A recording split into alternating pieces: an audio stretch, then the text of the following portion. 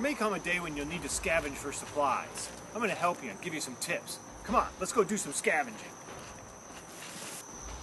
Any one of these houses would be ideal for scavenging.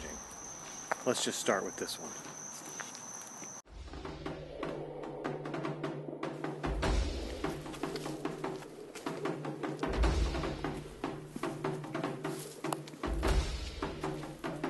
First thing I like to do is check the door. There's always a chance. Instead of just smashing my way in, I always look for a key, somewhere they would hide.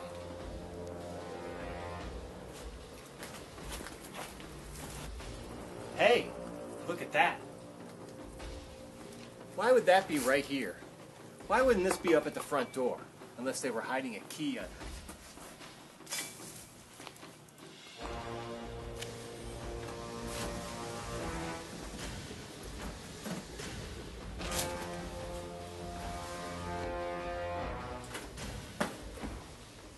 When you first come in the house, you want to keep the door open so you can make a quick escape if something comes at you.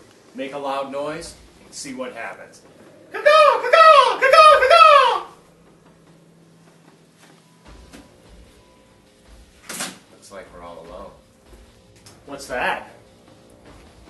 Oh, it's alive. Live cat. That is a good sign. That means there is no zombies anywhere in this area.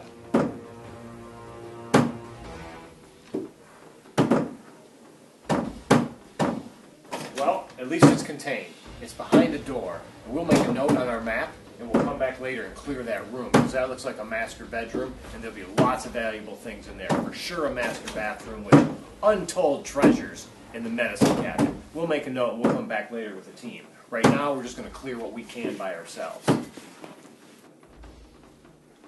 a bin with some cat food. That's how that cat stayed alive. Oh, the kitchen. Let's see what we can forage in here. Pantry. Oh, it's been picked clean.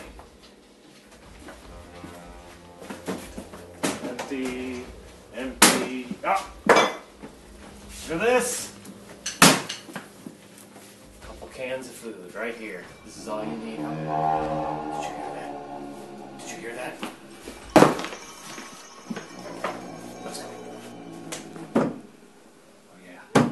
There's something behind that door, but I heard something else. There's something else. What the heck?